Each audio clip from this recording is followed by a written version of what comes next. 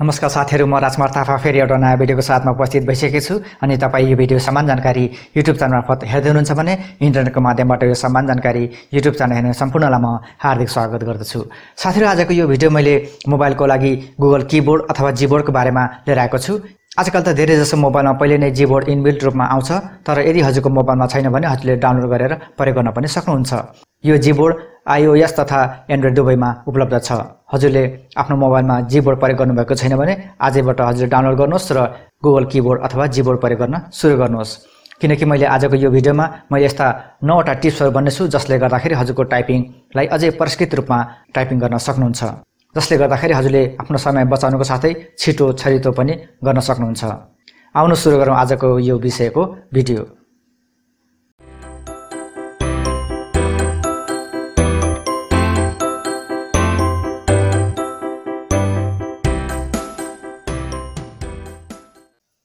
साथीहरु, Google keyboard अथवा Gboard किन प्रयोग गर्ने भन्ने बारे 9 वटा टिप्सहरू मध्ये पहिलो नम्बरमा छ यो गुगल कीबोर्ड अथवा जीबोर्डमा कर्सर यताउता सार्न एकदम सजिलो छ। जस्तो कि यहाँ हेर्नुस्, अहिले कर्सर अन्तिममा छ। मैले यो कर्सरलाई 20 तिर ल्याउनु पर्यो भने बस मैले यो इंग्लिश लेखेको ठाउँमा औँला लाउँछु र औँला यताउता सार्छु, यो कर्सर पनि यताउता सर्छ, जसले गर्दाखेरि मैले कुनै पनि अक्षरलाई डिलिट गर्न पर्यो भने सजिलोसँग डिलिट गर्न सक्छु। त्यसैगरी दोस्रो नम्बरमा छ हजुरले कुनै पनि शब्दको एउटा सर्टकट बनाएर राख्न सक्नुहुन्छ। जस्तो कि उदाहरणको लागि म सामान्य जानकारीको एउटा सर्टकट बनाएर राख्न चाहन्छु।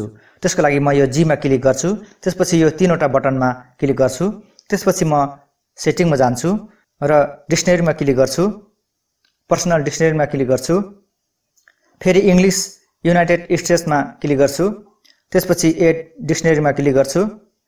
अब म यहाँ हजुरलाई सामान्य जानकारीको एउटा सर्टकट बनाएर देखाउँछु। म यहाँ सामान्य जानकारी टाइप गर्छु।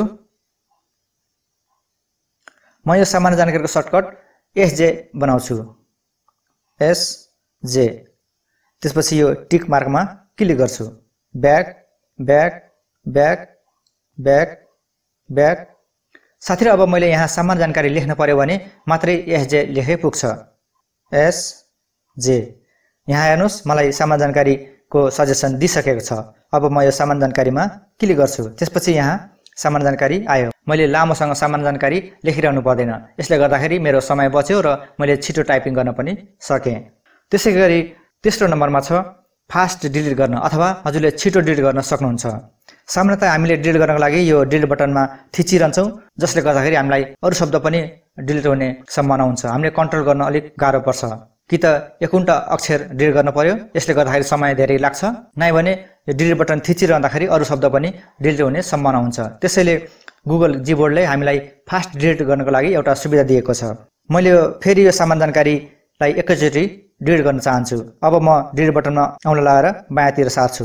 हेर्नुस्, मैले जति जति सारे त्यति कपी भइरहेको छ अथवा सेलेक्ट भइरहेको छ। म सामान्य जानकारीलाई मात्रै डिलिट गर्न चाहन्छु। अब म सामान्य जानकारीसम्म सिलेक्ट भएको छ। अब म औँला छोडिदिएपछि यो पुरै डिलिट हुन्छ। अब म औँला छोडिदिन्छु। हेर्नुस्, यसरी हामीले फास्ट डिलिट गर्न सक्छौँ। गुगल कीबोर्ड अथवा जीबोर्डले हामीलाई फास्ट डिलिट गर्ने सुविधा पनि दिएको छ। त्यसैगरी चौथो नम्बरमा छ गुगल कीबोर्डभित्र अरू पनि सिम्बलहरू लुकेर बसेका छन्। ती सिम्बलहरू हामीले प्रयोग गर्न सक्छौँ। जस्तो कि म कुनै पनि शब्दहरूलाई एकछिन होल्ड गरेर राख्छु। यसरी शब्दहरूभित्र विभिन्न सिम्बलहरू लुकेर बसिरहेका छन्, ती सिम्बलहरू प्रयोग गर्न सक्छौँ। साथै यसरी हामीले गुगल कीबोर्ड अथवा जीबोर्डमा एउटा शब्दभित्र थुप्रै सिम्बलहरू पाउने गर्छौँ। त्यसैगरी जीबोर्डले हामीलाई दिएको सुविधाहरू मध्ये 5औं नम्बरमा छ हामीले जीबोर्डमा सजेसनहरू रिमुभ गर्न सक्छौँ। जस्तो कि म यहाँ कुनै पनि शब्द लेख्छु, अहिले म एचए लेखेँ। एचए लेख्ने बित्तिकै यहाँ मलाई एचए ह्याभ ह्याड आयो। मानिलिनु कि मैले यो ह्याभ हटाउन चाहन्छु, त्यसको लागि मैले यो ह्याभमा एकछिन होल्ड गर्छु, त्यसपछि माथि डिलिटको बटन आउँछ, म त्यसलाई डिलिट गरिदिन्छु। यसरी मैले नचाहिएका सजेसनहरू डिलिट गर्न सक्छु। त्यसैगरी 6औं नम्बरमा छ मल्टिपल वर्डहरूलाई एकैसाथ क्यापिटल गर्न अथवा कुनै पनि एउटा सेन्टेन्सलाई हामीले एकैसाथ क्यापिटल गर्न सक्छौँ। जस्तो कि म यो शब्दहरू सिलेक्ट गर्छु। मानिलिनु कि मैले यति शब्दलाई म क्यापिटल गर्न चाहन्छु। यति शब्दलाई क्यापिटल गर्नको लागि हजुरले यो बटनलाई थिचिरहनुस्, कुन चाहिँ हजुरलाई क्यापिटल चाहियो हेर्नुस्, यसरी क्यापिटल गर्न सक्नुहुन्छ। त्यसैगरी 7औं नम्बरमा छ हामीले गुगल किबोर्डबाट फ्र्याक्सन टाइप गर्न सक्छौं। कहिलेकाहीँ हामीलाई फ्र्याक्सनको पनि आवश्यक पर्छ। जस्तो कि म उदाहरणको लागि 1 थिचेर एकछिन होल्ड गर्छु। यहाँ हेर्नुहोस्, हजुरले विभिन्न किसिमका फ्र्याक्सनहरू पाउन सक्नुहुन्छ। हेर्नुहोस्, यसरी हामीले गुगल किबोर्ड अथवा जीबोर्डमा फ्र्याक्सनहरू टाइप गर्न सक्छौं।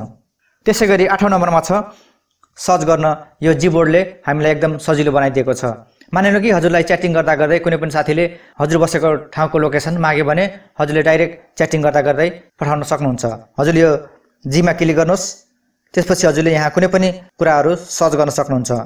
जसरी हजुरले गुगलमा सर्च गर्नुहुन्छ त्यसैगरी यहाँ हजुरलाई एउटा सर्चको सुविधा पनि किबोर्डबाटै दिएको छ, जसले गर्दाखेरि हजुरलाई टाइपिङ गर्नमा अथवा च्याटिङ गर्नमा हजुरलाई एकदम ठुलो सहयोग पुग्छ। हजुरलाई च्याटिङ बन्द गरेर फेरि गुगलमा गएर खोजिरहनु पर्ने आवश्यक छैन।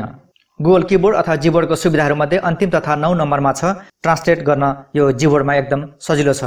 मानेर कि हजुरले च्याटिङ गर्दा गर्दै साथीले कुनै पनि यस्तो शब्द पठायो कि जुन हजुरले बुझ्नु भएन र हजुरलाई त्यसको ट्रान्सलेट गर्नको लागि फेरि च्याटिङ गरेको पेज बन्द गरेर फेरि अर्को गुगल खोलेर ट्रान्सलेट खोज्नलाई हजुरलाई धेरै लेट हुन्छ। त्यसको लागि गुगल किबोर्डले आफ्नो किबोर्डमै सुविधा दिएको छ। त्यसको लागि हजुरले यो जीमा क्लिक गर्नुहोस्, त्यसपछि यो ट्रान्सलेट बटनमा क्लिक गर्नुहोस्, त्यसपछि हजुरले यहाँ कुन चाहिँ भाषाबाट कुन चाहिँ भाषामा ट्रान्सलेट गर्न चाहनुहुन्छ। जस्तो यहाँ अहिले मैले इङ्ग्लिसबाट नेपाली राखेको छु। हजुरले कुनै पनि भाषाबाट कुनै पनि भाषामा ट्रान्सलेट गर्न सक्नुहुन्छ। जस्तो कि हेर्नुहोस्, अहिले विभिन्न भाषाहरू यहाँ दिएको छ र हजुरले विभिन्न भाषामा ट्रान्सलेट पाउन सक्नुहुन्छ। यसरी हजुरले च्याटिङ गर्दा गर्दै कुनै पनि शब्दको अनुवाद चाहियो भने हजुरले यो जीबोर्डमै पाउन सक्नुहुन्छ। यसका अलावा विभिन्न सुविधाहरू पनि यो जीबोर्डभित्र छन्, जस्तो भोइस टाइपिङ गर्न। यसको लागि मैले पहिले नै भिडियो बनाएको छु। हजुरले यसको बारेमा भिडियो हेर्न चाहनुहुन्छ भने यो दायाँपट्टि माथितिर आई बटनमा क्लिक गरेर पनि भोइस टाइपिङको बारेमा हजुरले भिडियो हेर्न सक्नुहुन्छ। साथीहरू, यिनै हुन् गुगल किबोर्ड अथवा जीबोर्डका मुख्य सुविधाहरू जुन हामीलाई दैनिक रूपमा आवश्यक परिरहने। त्यसैले मैले यो भिडियो बनाएको हुँ। आशा छ हजुरले यो भिडियो हेरिसकेपछि अब हजुरको दैनिकी च्याटिङमा पक्कै पनि हजुरले राम्रोसँग अथवा आफ्नो समय बचाएर हजुरले एकदम परिष्कृत तरिकाले अब च्याटिङ गर्न सक्नुहुन्छ। साथीहरू, हजुरले आफ्नो अमूल्य समय खर्चेर यो भिडियो हेरिदिनु भयो। म हजुरप्रति धेरै आभारी छु। हजुरलाई यो भिडियो कस्तो लाग्यो? हजुरलाई यो भिडियो मन पर्यो भने भिडियोको मुनि एउटा लाइक बटनमा क्लिक गर्न नबिर्सिनु होला र यो भिडियोको कुनै पनि कमी, कमजोरी अथवा सुझाव, सल्लाह अनि प्रश्नहरू हजुरको मनमा छन् भने यो भिडियोको मुनि कमेन्ट सेक्सनमा अवश्य राख्नुहोला, किनकि मैले आउँदा भिडियोहरूमा हजुरको सुझाव सल्लाह अनुसार नै मैले अझै मेरा भिडियोहरू प्रस्तुत गर्न सहयोग पुग्नेछ। यहाँ र यहाँ देखिएका दुईटा भिडियो हजुरले हेर्नुभएको छैन भने त्यसमा क्लिक गरेर पनि हेर्न सक्नुहुन्छ र अझैसम्म हजुरले यो सामान्य जानकारी युट्युब च्यानललाई सब्स्क्राइब गर्नुभएको छैन भने यो गोलो फोटोमा क्लिक गरेर सब्स्क्राइब गर्न सक्नुहुन्छ। र जाँदा जाँदै हजुरका जीवनका क्षणहरू शुभ रहोस् भन्दै म यो भिडियोलाई यहीँ बिट मार्छु। हस्त, फेरि भेटौँला। जय नेपाल।